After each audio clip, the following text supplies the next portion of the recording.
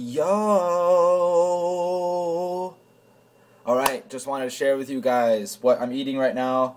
You know, it took me about 5 minutes to make.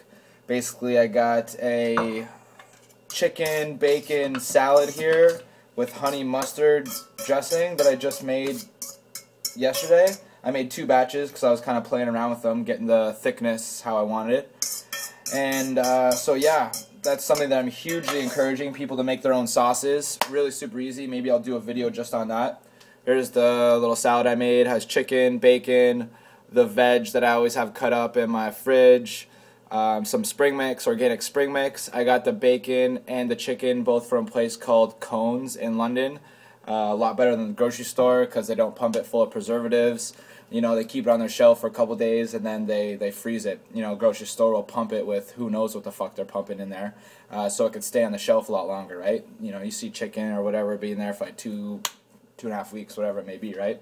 So, bam, chicken, bacon, honey mustard sauce I made by myself. Just some vinegar, oil. I'll make a video on that soon. Super freaking easy. There's the one. I made one here. Bam. That one's a little runnier. I'm gonna go get some thickener today, actually, some all natural thickener. And then that's another one I made. They both taste amazing. I used the vinegar from a banana pepper jar, you know, so that was cool for me. So yeah, that's what I'm eating right now. You know, basically, if you guys notice, all my dishes are very similar. They're all type of tabbouleh type dish. Just a whole bunch of things mixed in to one flavor. Always got a whole lot of vegetables in there, a whole lot of greens. If you want to throw some meat in there, that's cool. I threw in 2 meats today. I'm getting fucking crazy.